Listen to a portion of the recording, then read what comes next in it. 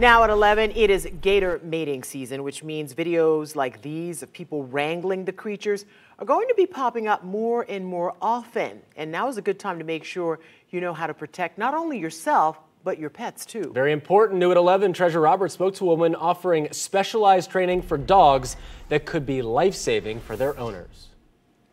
When you live in Florida, seeing gators roaming around isn't that unusual. As a matter of fact, you might start seeing more of them in residential areas as the weather heats up. Alligator courtship began this month, and the Florida Fish and Wildlife Commission says they'll start mating in May. Be extra careful though. Experts say alligators will become more aggressive. Cities like Oviedo are even putting their residents on alert.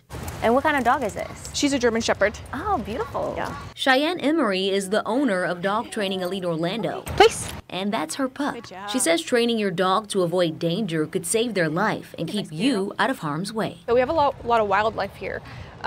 It could be, squirrels, snakes, alligators, anything like that. If you do like trail walking, you can come across these animals. And that's something that we would teach them to kind of avoid. One tip to keep your dog out of danger is to walk them on a leash and never walk them near the edge of the water. If you let your dog walk leash-free, Emery demonstrates how training can keep them on track. So let's see what that looks like. Okay, break. She performs command-based training. Here. Yes. Sit. Good. Puss. Good job. Using common terms like down, sit, and heel. Now, we don't have access to alligators or snakes, but Emery showed us how proper training can get dogs to avoid those animals, using ducks at Lake Eola as an example. Off. Yes. Oh, good job. What would be like a natural instinct for a dog when they see an alligator or a snake? Yeah, so dogs are very curious creatures. So when they see something they've never seen before, they want to go investigate it. If, an owner wants to get involved and try and save the dog, they could get hurt themselves as well. So this is a more important time to get your dog trained to avoid these situations. Oh my gosh, what a smart dog. What a great idea. I know, and beautiful too. All right, so she uses command-based training.